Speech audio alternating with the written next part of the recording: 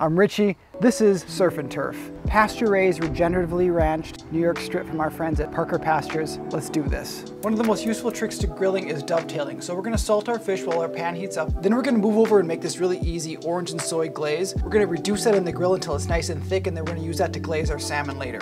Then we're gonna mix up a really easy sauce. 3 parts sour cream, 1 part horseradish, 1 part mustard. Mix it up really well and sit out until your steak is done.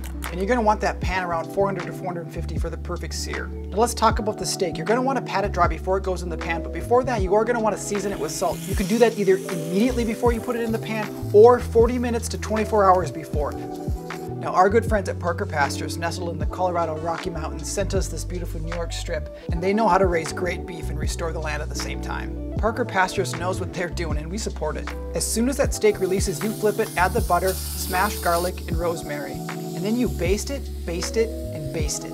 When you reach your desired doneness, remove it and rest it somewhere warm. Now let's talk salmon. When you seasoned it, now you're gonna pat it dry, rub a little olive oil on it, then you lay that salmon and gently press it down.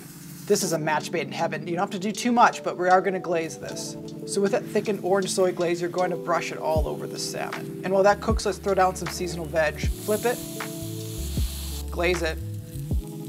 Oh, it's so beautiful. And I recommend removing when it's medium rare and let it set. Bring out your steak, pile up the veg, salt those summer tomatoes to bring out the flavor, salt the steak to punch it up, and then lay down that sauce. Pasture-raised, regeneratively ranched New York strip from our friends at Parker Pastures. Sustainably caught, traceable wild king salmon from Sitka salmon. Cheers. Cheers. Whoa.